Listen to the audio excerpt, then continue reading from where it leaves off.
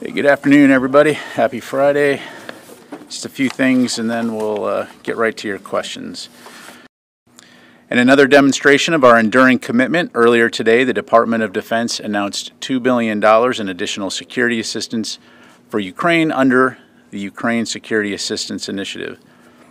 The security assistance package reaffirms the steadfast support of the United States for Ukraine by committing additional unmanned aerial systems and counter-UAS and electronic warfare detection equipment, as well as critical ammunition stocks for artillery and precision fires capabilities that will bolster Ukraine's ability to repel Russian aggression. Is the anticipation that it would be there in time for the offensive this spring?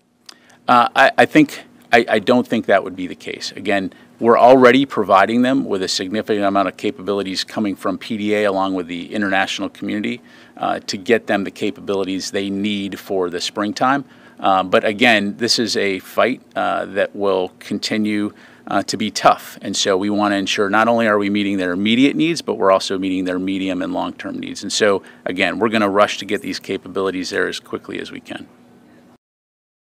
In the package, as you highlight, the laser-guided rocket systems, those are advanced precision kill weapon systems. So essentially, the ability to convert unguided rockets into precision-guided munitions, which can be operated from various launchers that we're providing to the Ukrainians. So the equipment plus the training, which includes operations, maintenance, and sustainment, gives the Ukrainians the capabilities they need not only to defend, but also to go on the offensive on their timeline in order to change the equation on the battlefield. Thanks.